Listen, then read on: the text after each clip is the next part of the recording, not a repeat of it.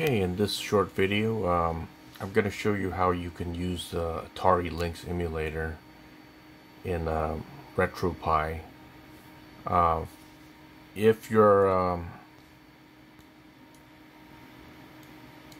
Atari Lynx emulator doesn't work in Retropie, first you're going to have to go into the Retropie directory. So you just type that and type in Retropie, just like that.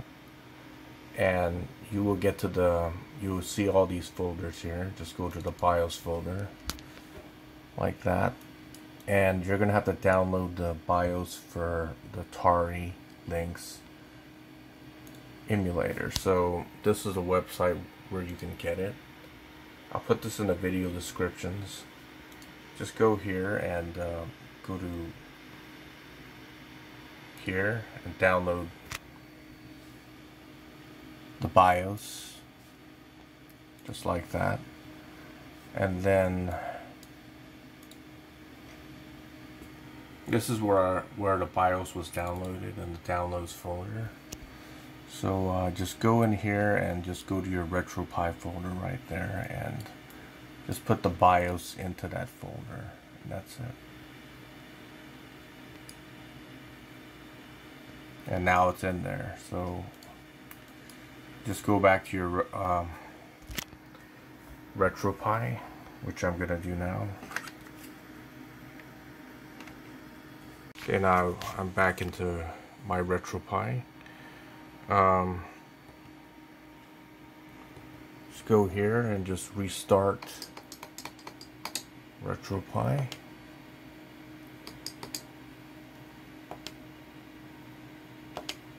And after it reboots, you should be able to run the Lynx emulator on your Retropie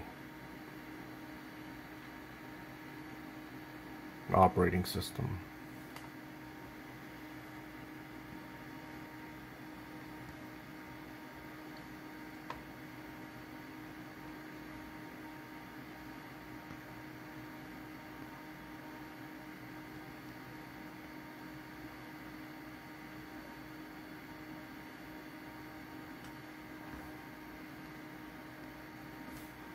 Okay, just go to Atari Lynx. Make sure you have all the ROMs in there and everything.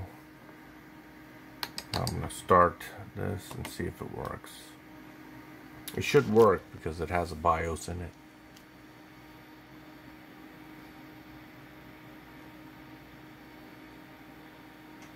Okay, it's working.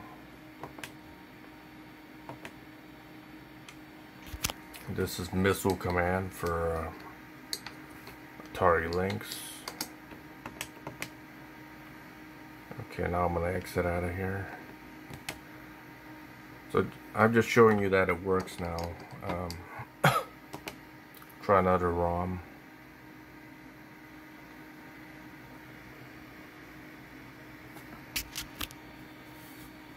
Okay, this works also.